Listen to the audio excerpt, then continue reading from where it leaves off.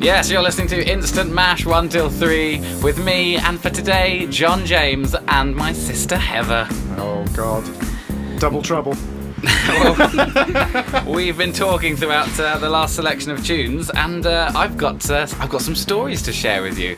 These are very Tell me, Uncle Pegley. These are very peculiar, not normal events that have happened in the UK over the last few years. Okay. So, what do you make of this? Margaret Bell, who kept bees in her home or around her home, about 7 miles from her home in Ludlow, in Shropshire, England, died in 1994. Soon after her funeral, mourners were amazed to see hundreds of bees settle on the corner of the street opposite the house where she had lived for 26 years. The bees stayed for about an hour before buzzing off over the rooftops. Oh, unbelievable. The local press ran a photograph of the bees hanging on the wall in a cluster. Have you got that photograph? Even if I did, it wouldn't really translate on the radio. No, but you can tweet it But later. if we can I'm find it, interested in- we'll tweet it later. By any chance, were there a lot of flowers at the house following the funeral? Just throwing that out there. That's a really good thought. Yeah. That's Are you a crazy. detective, John? I am, yes. Of sorts. I found the body was buzzing. Boom! Oh, nobody got it. So, Bees buzzing? Oh, come on! Throw me a bone here. oh no, we got it. We got it. So you keep an interesting pet, don't you, John? I do. I keep a racing pigeon. Well, not like. I didn't buy one. It just sort of turned up one day and adopted me. So it's put me in a very nice cage. It feeds me, every once in a while, and it lets me out to do instant mash. So Any chance that said homing pigeon or racing pigeon, you think will mourn you after your passing? I don't think so. It'll probably just peck at my remains. I hope to feed itself. Oh no. Oh, that's sad. That's a little grim. How about this then? What do you make of this story? On December the 11th, 2002, 2 motorists called police to report seeing a car veering off the A3 trunk road with headlights blazing in Surrey. A thorough search uncovered a car concealed in dense undergrowth and the long-dead driver nearby. It turned out that the crash had actually happened 5 months earlier, when the driver, Christopher Chandler, had been reported missing by his brother. Ooh, and these 2 motorists were separate, on separate occasions? You don't know, I suppose. I don't know. People saw a crash, and when they went to investigate, the crash had happened actually 5 months earlier. Well, to be fair, it's pretty obvious that it had to be something paranormal because you did say the headlights were blazing. So if there were fire shooting out the headlights, that's got to be a big hint that, something paranormal is definitely taking place and is potentially dangerous. You'd hope that they would make note of all these kind of details for the police report. Definitely. So lots of not normal things going on there. Okay. As always on Instant Mash. Right, so we'll have one more and we'll go to a couple more tunes. What do you make of this then? Laura Buxton released a helium-filled balloon during celebrations for her grandparents' gold wedding anniversary in Blurton, Staffordshire, in June 2001. Attached to the balloon was her name and address and a note asking the finder to write back. 10 days later, she received a reply.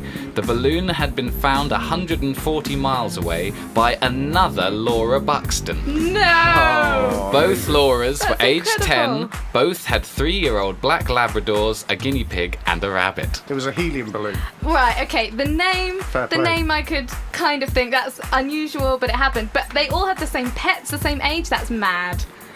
Pretty crazy. Yeah, but she said afterwards, "This is the most amazing thing that's ever happened to me."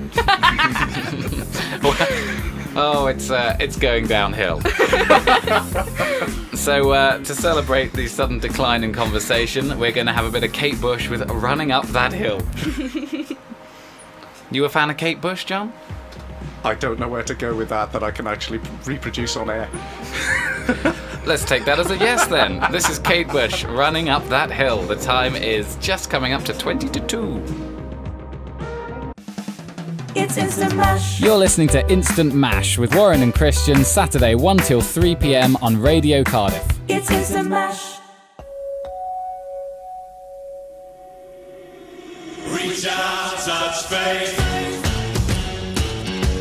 This one goes out to Gez if he's listening. Explain why, John? Basically because we stripped off to this in a rather embarrassing fashion. More on that next.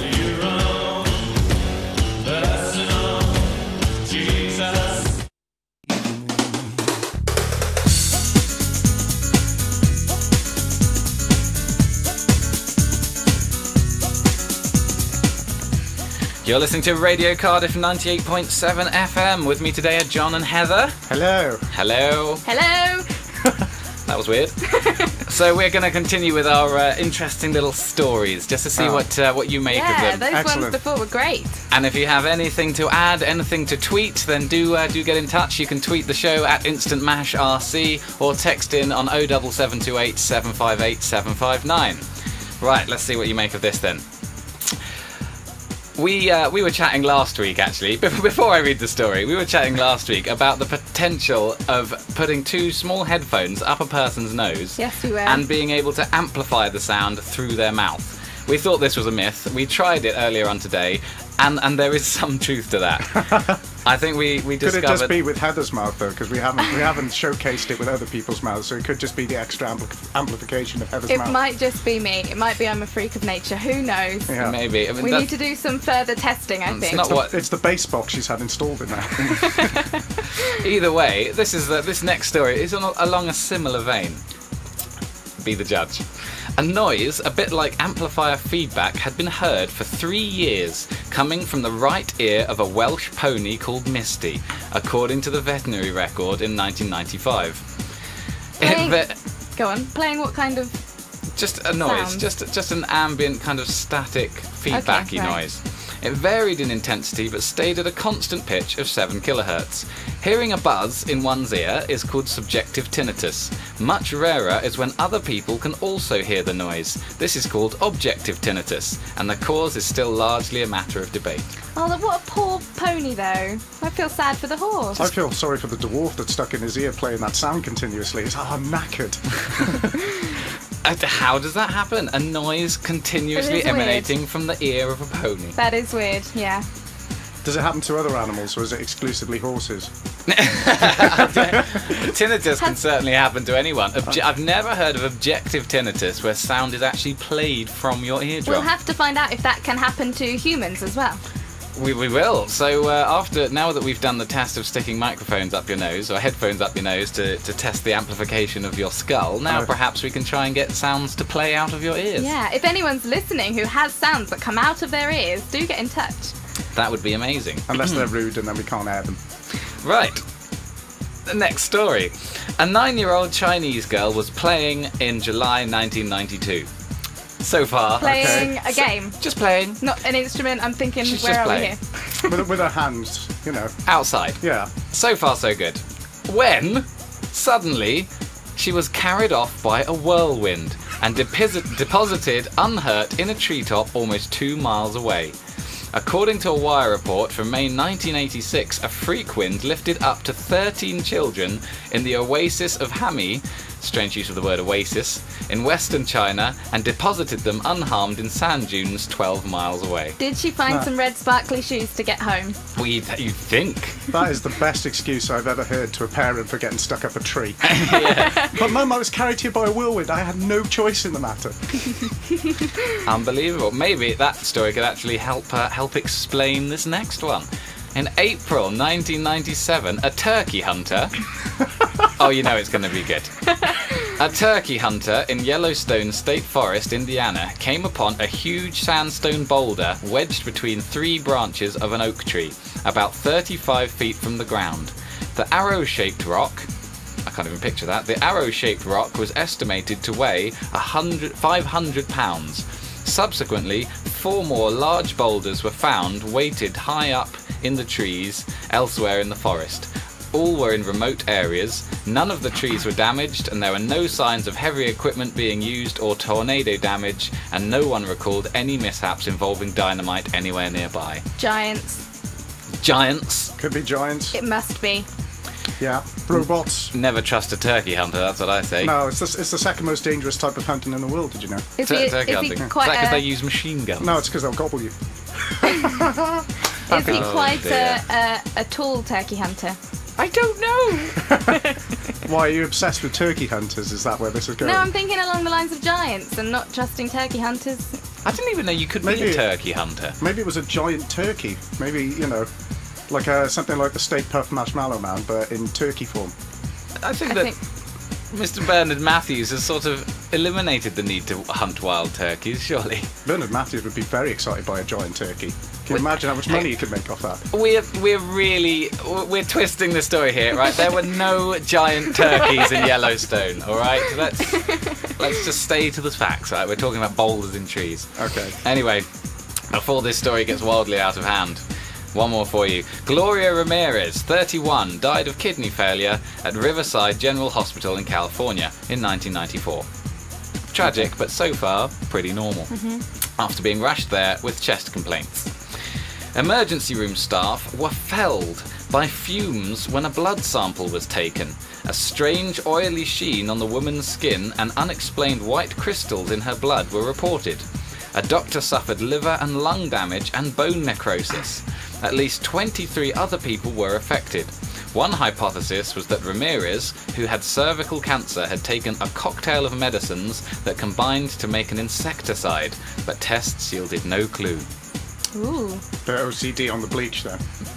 Well, yes, that would explain everything. Yeah. But so those fumes, that concoction that she'd taken or whatever, was that the cause of her death? Well, no, it's probably the cancer.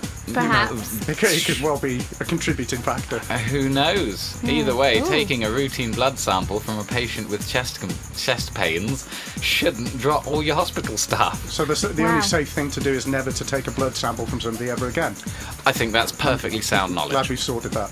So, on that note, let's go straight to another tune. I'm thinking a bit of Fleetwood Mac. What do you feel? Sounds good. Don't stop. Hit me with it. Like that time when you came home and I was in bed with your wife? What the f***?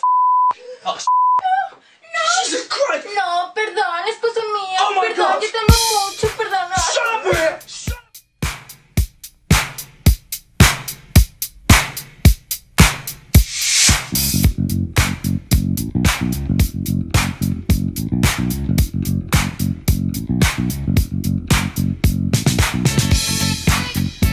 You know when a DJ saves your life? So what was that? That was Massive Horse. DJ saved my life. John, quick fact. How for long it. does it take to hard-boil an ostrich egg? I have no idea. It takes 4 hours to hard-boil an ostrich egg. I'm still waiting for the punchline. Instant Mash. Well, as everyone knows, I'm a huge wrestling fan, so this is for all you CM Punk fans out there. It's Living Colour, Cult of Personality, and it's clobbering time!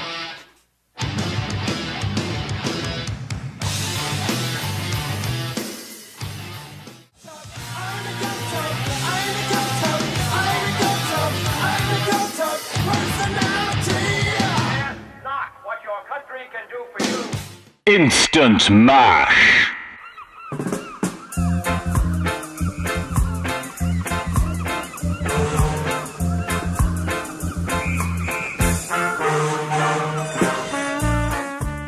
You're listening to Radio Cardiff 98.7 FM. We had to get our rock chops on for a second there, just to appease the mighty Jonathan James. I keep breaking the radio station. I think that might have been the heaviest song we've played on Instant Mash. Thank you very much, I take a bow. well done. So, another quick fact for you. Go for it. How much does the sun shrink by every second? God, how? What in what? In feet. In feet, right? Half the width times 2. No, that doesn't work. I think 5 feet. You're exactly right. No the sun, way! Yes, The oh sun yes. shrinks by 5 feet every second. No way. That's my height. The sun shrinks by me every second. Yeah, because it's all I'm about 5'1", you, Heather. actually. Again, it's all about you. Yeah, so next time Heather has any doubt that the world revolves around her, she can use that little fact She as an just, explanation. she just revolves around the surface of the sun, slowly getting more crispy as time goes on. This is yet to be proven. So, what have you seen on TV recently, John? Well, I actually got round to watching Gogglebox because everyone's been going on about it. So, for those of you who don't know what it is, basically, I'm watching people watching the TV. And I was sat there, I was feeling Right. a little bit dirty because, you know, have we really fallen to these kind of lenses? Like, what's it going to be next? Are we going to have like cameras set up in everybody's house? And what'll happen is you'll do your day, you come home, and then you'll watch the extended highlights of what you actually did during that day. It's like, I'd watch Oh that. gosh. These people are consenting to there being TV cameras in their house, though, right? but people are saying that some of the people on there should have their own show, and I'm like, doing what? Doing what they watch? Television. I don't think they juggle or anything like that. You know? No, I've seen like half an episode, and yeah, they're just sat on the television. Sat on the television. They're sat on their couches watching the television, talking about, I don't know, X Factor, the news, whatever's on. It's brilliant. You get to watch people talk about shows that you don't want to watch. You know, which They you can could do watch in the them comfort. for you. Oh, you guys could have come over my house. I could have filmed it and watched it back, and it would be exactly the same. I don't get it. Are these special or interesting people in any way? I mean, Well- how do you get to be on Gogglebots? Well, How do you get the privilege of having somebody film you watching television?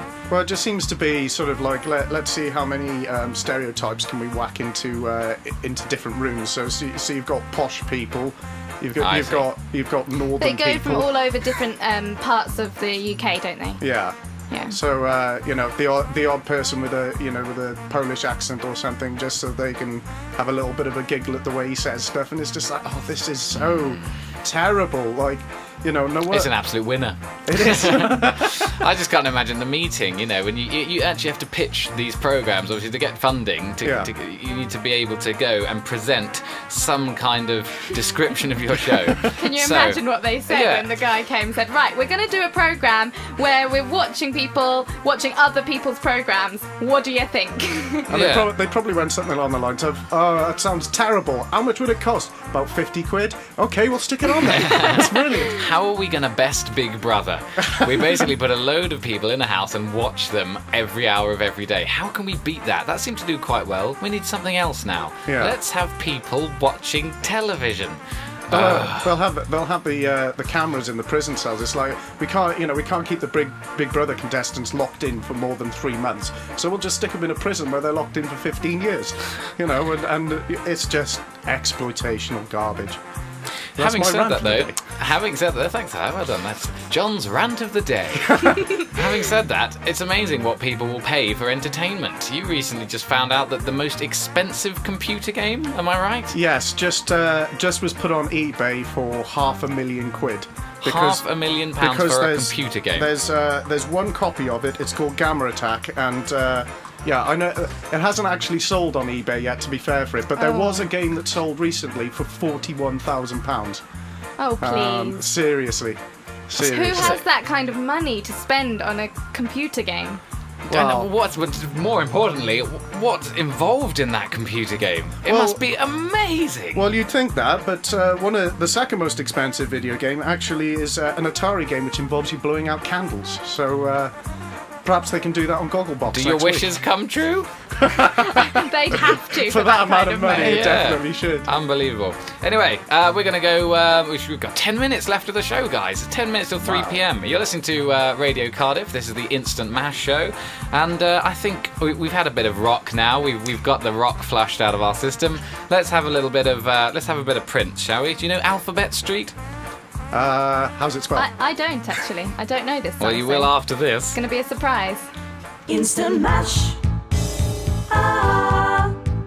On Radio Cardiff. Instant Mash every Saturday 1 till 3. Instant Mash.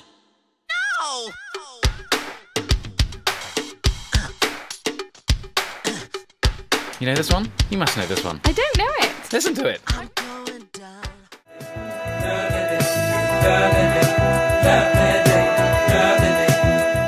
You've been listening to Instant Mash here on Radio Cardiff 98.7 FM. We've come to the end of Instant Mash, guys. It's been such a lovely day. It has been a lovely day. awful. I hear the rains have just swept Cheesy, in. I know. Yes, it is. It's looking quite rainy out the window. Never mind. I've got to leave anyway because security are about to throw me out. Yes. Well, you have been special on the show today. Thank you for your song choices, your company, your conversation. Thank you to Heather. You've been wonderful once again. Ah, thanks. Do tune in next week. Instant Mash will be back with you next Saturday, 1 till 3 p.m. We might even have Christian back with us by that time. Ooh. But keep listening to Radio Cardiff 98.7 FM. We've got the sports show coming up now. And I'll leave you with this. As usual on Instant Mash, we like to finish with this little jingle. Let the good soul roll. Bye-bye. On the live long day, you let the good soul roll. Now everything okay it is. You let the good soul roll. All right. Hallelujah, we got it made. Now me and you. I said, oh, you let the good soul roll. It's Instant Mash.